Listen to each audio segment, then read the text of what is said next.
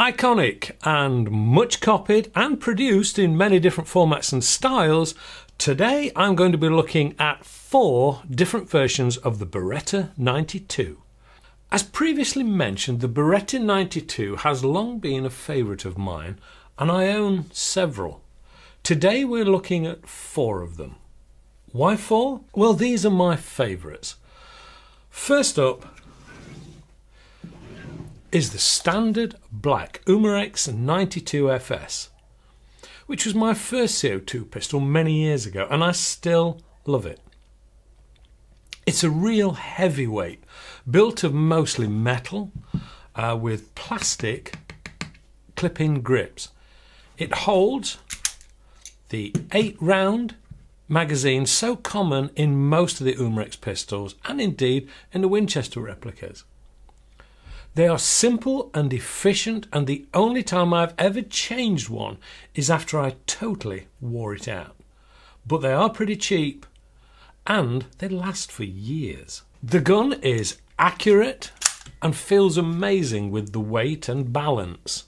The durability is excellent, as you can see from this example, which has been used without mercy over the past 15 years plus. The safety is dual-sided click, which suits both left and right-handers and is sure and true. The sights are fixed and open, front and rear. The action is dual and single. It is giving the same feet per second readings today as it did from new, and that's around 400 feet per second. Loading the magazine is a simple drop-in action. Loading the CO2 is also simple and requires no hex key, just a simple drop-in. Tighten with the threaded winder, then clip in the bottom lever. The action breaks the seal and you're away. The downside, if you're looking for one, would be its lack of blowback action, which leads me nicely to the next 92 replica, a blowback version from KWC. Again, all metal construction with plastic grips, giving it again that weighty feel. The dropout magazine is also metal, which holds the CO2 cartridge and 18 BBs.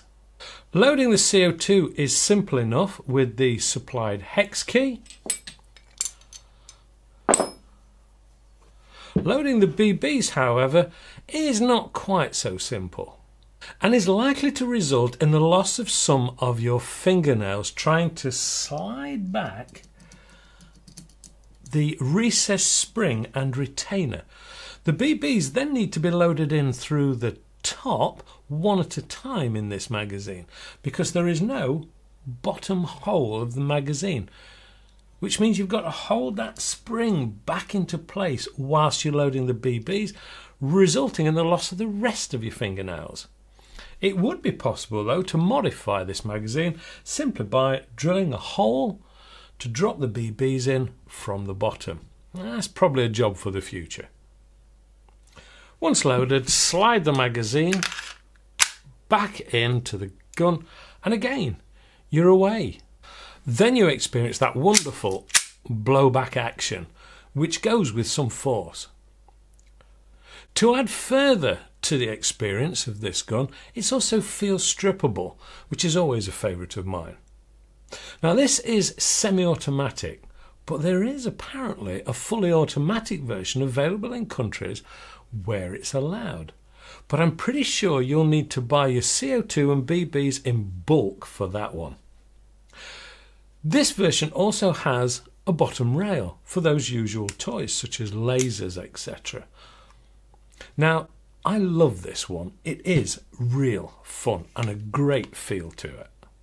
The downside would be you do lose a little bit of accuracy because of that blowback action, but it's worth it.